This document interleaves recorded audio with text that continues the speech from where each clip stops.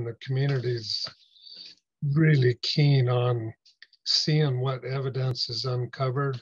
Cheslatta Carrier Nation announced a partnership with Rio Tinto on an archaeological project that will see the aluminum producer contribute $2.8 million for surveying and excavating a variety of sites of cultural and historical significance. We actually pinpointed several of the old village sites. So we went back down there and concentrated last year on a substantial field reconnaissance.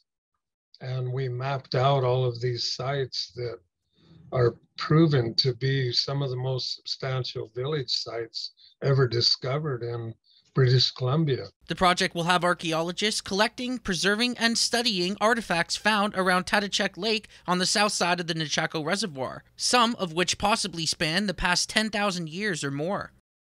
The Tatachek site is located in one of the primary migration routes of how humans came into North America.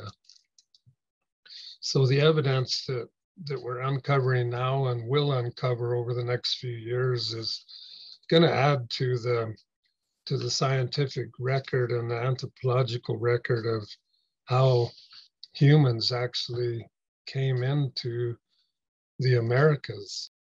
Robertson says Cheslatta is eager to work with the multi-million-dollar corporation despite the two sides' differences in the past. The logistics of the Tatachek site is very, very challenging.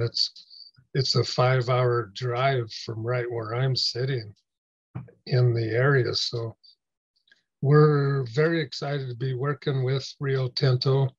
For CFTK-TV News, I'm Eddie Huband in Burns Lake.